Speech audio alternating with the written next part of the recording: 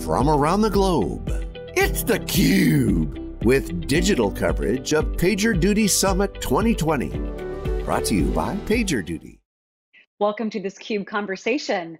I'm Lisa Martin, today talking with Tammy Bryant, who's a CUBE alumna, the principal site reliability engineer at Gremlin, and the co-founder and CTO of the Girl Geek Academy. Tammy, it's great to have you on the program again. Hi, Lisa. Thanks so much for having me again. It's great to be here. So one of the things I saw in your background, 10 plus years of technical expertise in SRE and chaos engineering. And I thought, chaos engineering, I feel like I'm living in chaos right now. What is chaos engineering and why do you break things on purpose? Yep. So the idea of chaos engineering is that we're breaking systems, but in a thoughtful, controlled way to identify weaknesses in systems. So that's really what it's all about. The idea there is, when you're doing really complicated work with technical systems, so like, for example, distributed systems, and say, for example, you're working at a bank, it's tough to be able to pinpoint the exact failure mode that could cause a really large outage for your customers.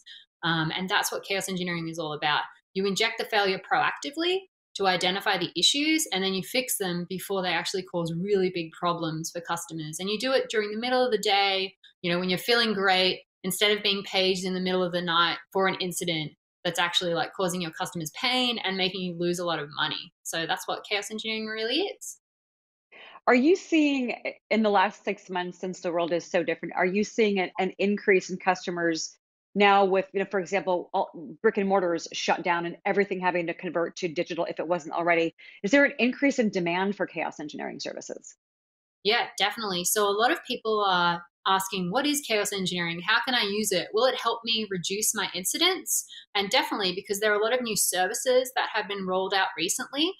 Say, for example, curbside pickup. That's a whole new thing that had to be created really recently to be able to handle a large amount of load. And, people show up, they want to get their product really fast because they want to be able to just get back home quickly. And that's something that we've been working on with our customers, is to make sure that curbside pickup experience is really great. The other interesting thing that we've been working on because of the pandemic is making sure that banks are really reliable and that customers are able to get access to their money when they need it, and able to see that information too. And you can imagine that matters when you're in lockdown and you only can leave your house for maybe an hour a day. You need to be able to quickly get access to your money to buy food. And we've seen some big incidents recently where that hasn't been the case. Yeah. And I can imagine, just thinking of what happened with everything 6 months ago and how we had this demanding, right? Consumers were demanding, we expect to get whatever we want, whether it's something we buy on Amazon, something that we stream on Netflix or whatnot. We have this expectation that we can almost get it in real time. But there was a delay a few months ago, and there still is to some degree. But companies like Amazon and Netflix, I can imagine, really must have a big focus on chaos engineering to test these things regularly, and now have proved, I would imagine to some degree, that with chaos engineering that they're built to withstand that. Yes, exactly. So our founders at Gremlin came from Netflix and Amazon. Our CEO had worked at both, where he'd done chaos engineering. And that's actually why he decided to create Gremlin. It's the first company in the world to offer chaos engineering as a service. And, obviously when you're working somewhere like Netflix, the whole product, you have to be able to get access to that movie, that TV show right in that moment. And also customers expect to be able to see that on, for example, their PlayStation in their living room, and it should work. And they're paying for a subscription. So to be able to keep them on that subscription, you need to offer a great service. Same thing with Amazon, Amazon.com, they've done a lot of chaos engineering work over many years now to be able to make sure that everything is available. And it's not just that the entire Amazon.com is up and running. It's also, for example, that when you go and look at a page, that the recommendation service works too, and they're able to show you, hey, here are some other things that you might like to get to buy at this time. And I as a consumer, I love that because it helps me save time and effort, and even money as well, because it's giving you some good advice. So that's the type of stuff that we do.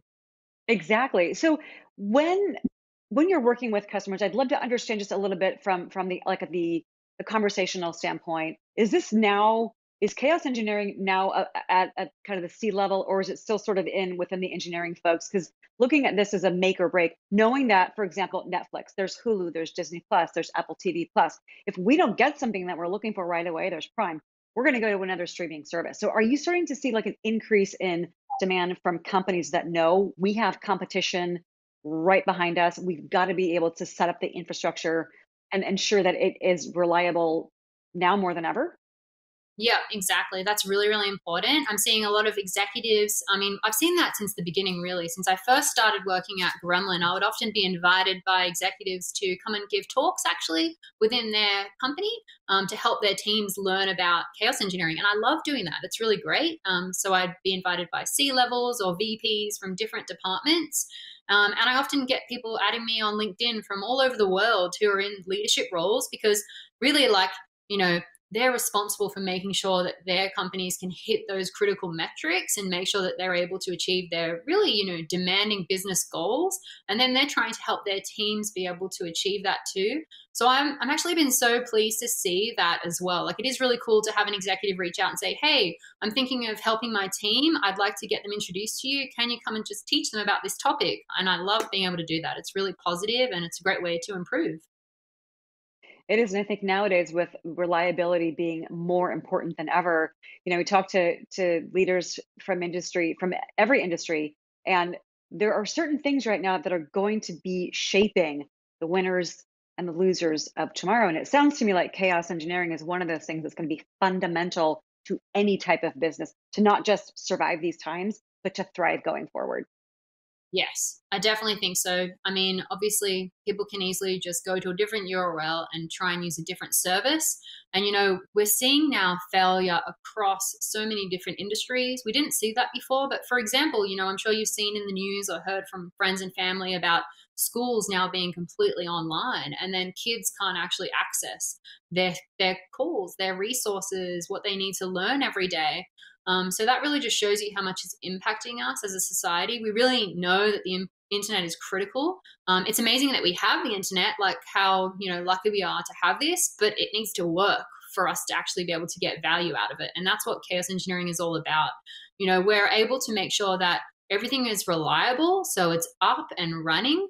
And we do that by looking at things like redundancy. So we'll do failover work where we completely shut down an application or a service and make sure it gracefully fails over. We also do a lot of dependency failure work where you're actually looking to say, this is the critical path of this service. And a lot of people don't think about this, but the critical path really starts at sign in. So you need to make sure that login and sign in works really well. It's not just about like the experience once you've signed in. That has to work well all the way through. So actually, if you have a good understanding of user experience, it helps you create a much better pathway and understand those critical pieces that the customer needs to be able to do to have a great experience. And I care a lot about that. Like whenever I go and work somewhere, I always read customer tickets. I always try and understand what are the customer pain points. And I love listening to customers and then just solving their problems. The last thing I want them to do is, be complaining or be really annoyed on Twitter because something just isn't working when they need it to be working. And it is really critical these days. The internet's a really serious part of our day-to-day life. Oh, it's a lifeline. I mean, it's Exactly. some folks, it's the only way that they're connecting with the outside world is through the internet. So when things aren't, I had a friend whose son's first day of college a couple weeks ago, freshman year, first class, couldn't get into Zoom.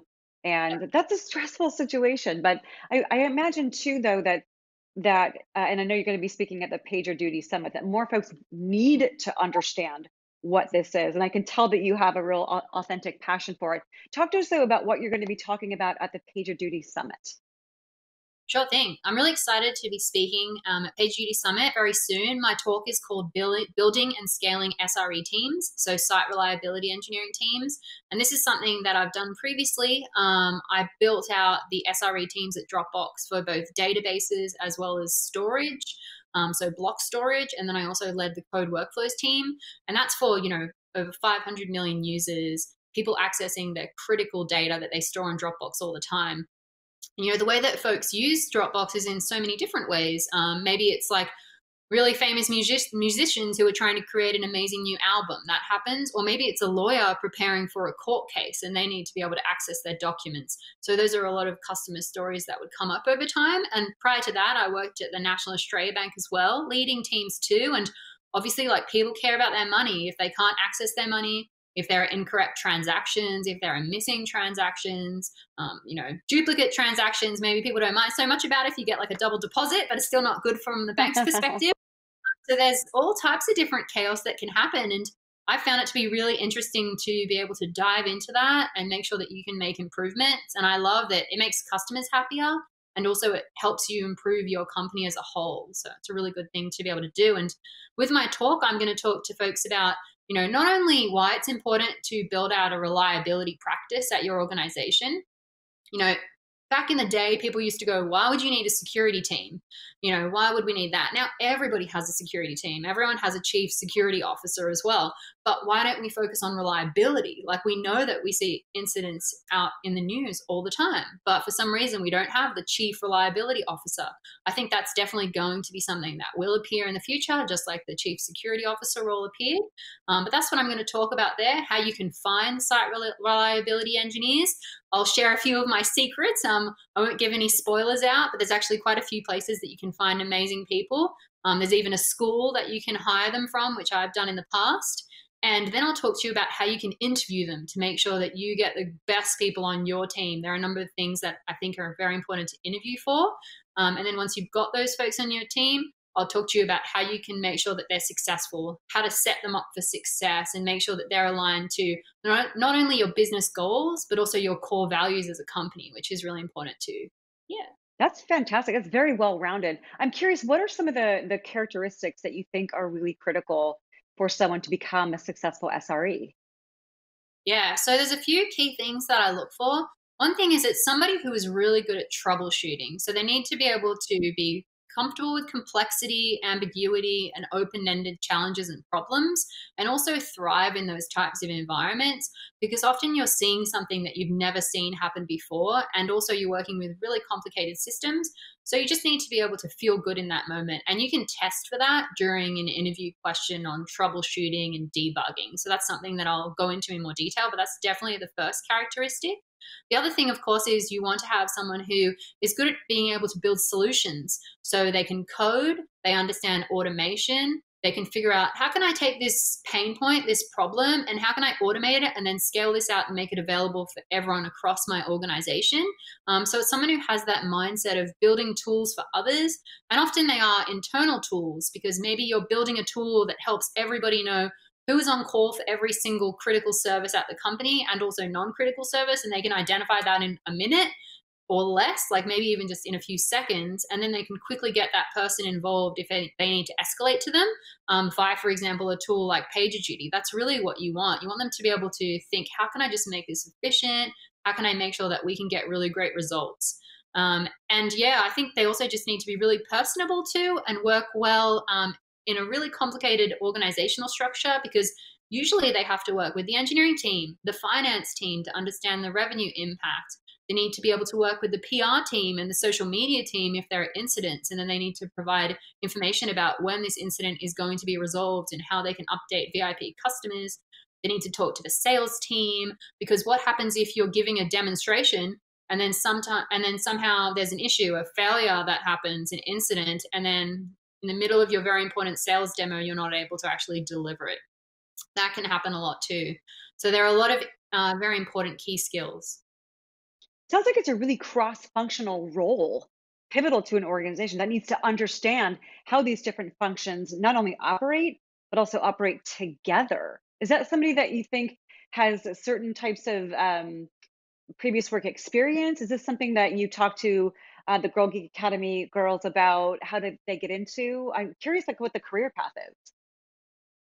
Yeah, it's interesting. Like, I find a lot of SREs often come from either a few different backgrounds. One is they came through the world of Linux and understanding systems and just being really interested in that, like deep diving into the kernel, understanding how to improve performance of systems.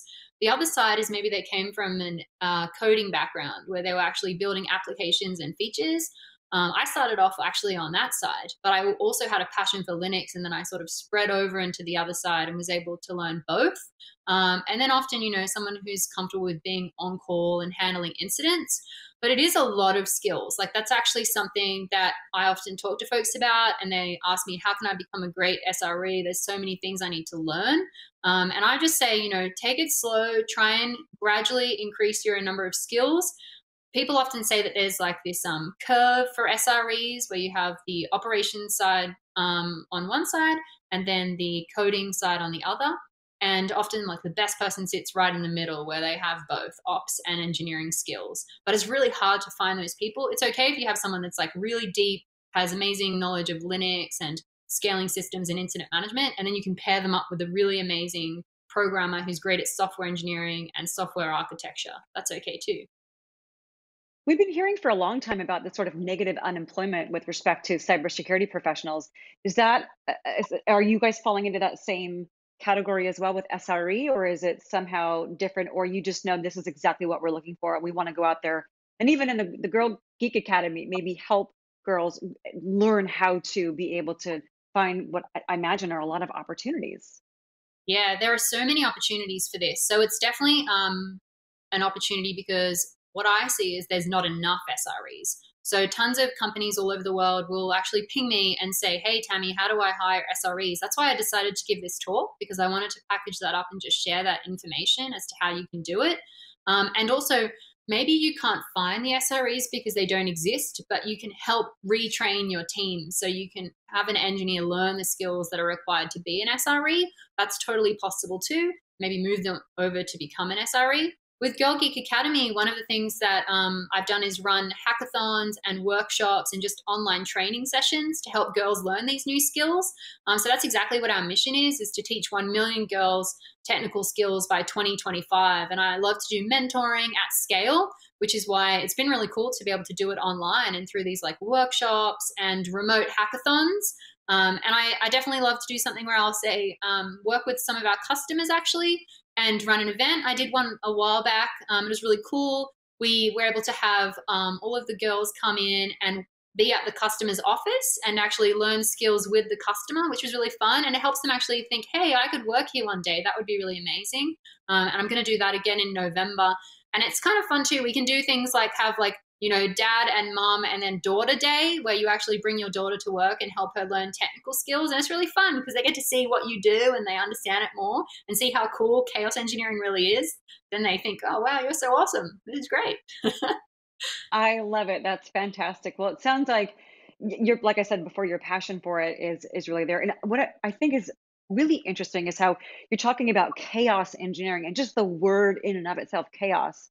But you paint it in such a positive light, critical, business critical, but also all the opportunities there that businesses have to learn and fine tune. So such an interesting conversation, Tammy. Tammy, we'll have to have you back on the program, but I thank you so much for joining me today. And for those folks lucky enough that are attending the PagerDuty Summit, they're going to get to learn a lot from you. Thank you. Thanks so much for having me, Lisa. For Tammy Bryant, I'm Lisa Martin. You're watching this CUBE Conversation.